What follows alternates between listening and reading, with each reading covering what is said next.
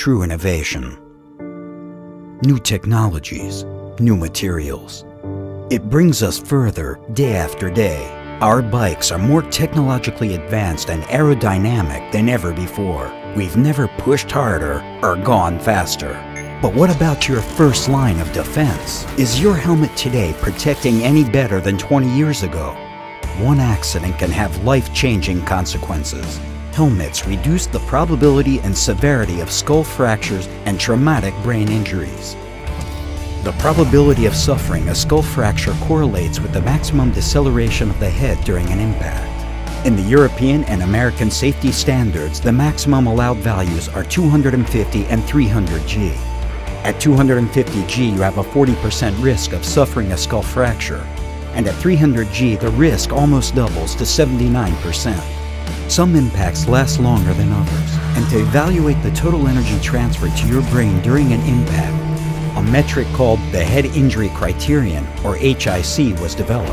Research from the car industry has shown that HIC correlates with the risk of suffering severe traumatic brain injuries. Shockingly, the maximum allowed HIC value for European motorcycle helmets is 2,400, allowing an almost 97% risk of suffering a severe traumatic brain injury at the reference impact velocity, and a 77% risk that the injury is fatal. So how much deceleration can your skull or brain really take?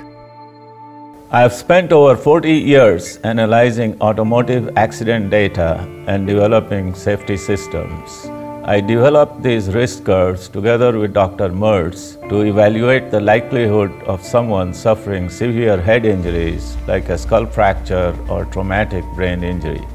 The curves have been used by the US Department of Transportation to set acceptance criteria for head injuries in several crash standards. They are also used in car safety programs around the world and have also been revalidated recently. The HIC limit of 2400 in the motorcycle helmet is way too high. If a pedestrian is hit by a car, we allow a maximum HIC of 1000. If the same person falls off his bike, HIC 2400 is allowed. It just doesn't make sense. And worst of all, it leads to too many severe head injuries and fatalities.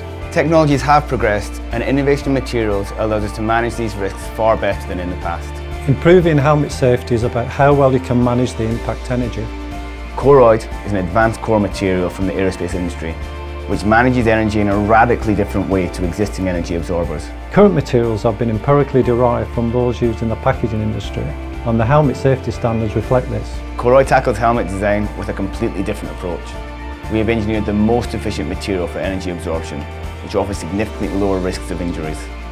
Our core is constructed through a unique extrusion and thermal welding process, creating a fully breathable and lightweight structure.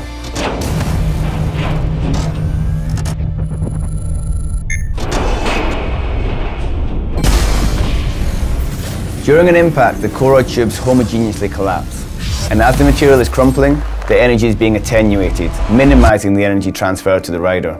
The principles are exactly the same as a crash absorber in a car. Inside cycle and motorcycle helmets, we have already been able to reduce the maximum deceleration of the reference impact velocities to less than 183 G, which correlates with a less than 5% risk of suffering a skull fracture. At the same time, the maximum HIC was reduced to less than 1666, correlating with a less than 5% risk of suffering a fatal traumatic brain injury, without increasing the helmet liner thickness. To compare the performance, we installed the Koroyd core inside a high-end EPS-based motorcycle helmet. In comparison with having an EPS liner, the Koroyd material reduced the maximum deceleration for this impact by 32% and the HIC value by 58%. And while 32% reduction already is sizable, the correlated risk of suffering a skull fracture or a fatal traumatic brain injury reduces dramatically. For this impact, down to less than 1%. It's time to innovate and build these next generation helmets. Helmets that comply with voluntary lower limits so we can reduce injury severities and save many lives. At Koroyd, we have the technology to help manufacturers achieve this. Hopefully one day, the risks of suffering severe head injuries in various sports activities can be as low as when driving a car. Till that time, This Helmet Safety Initiative, with these voluntary lower limits for deceleration and HIC, is a major step in the right direction that will improve riders' safety very significantly. It's been over 20 years that many of these standards have been put in place. It's time to re-evaluate the helmet standard and put it at a level where a technology can allow.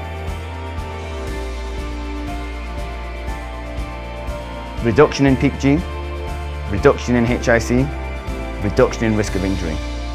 This is not complicated.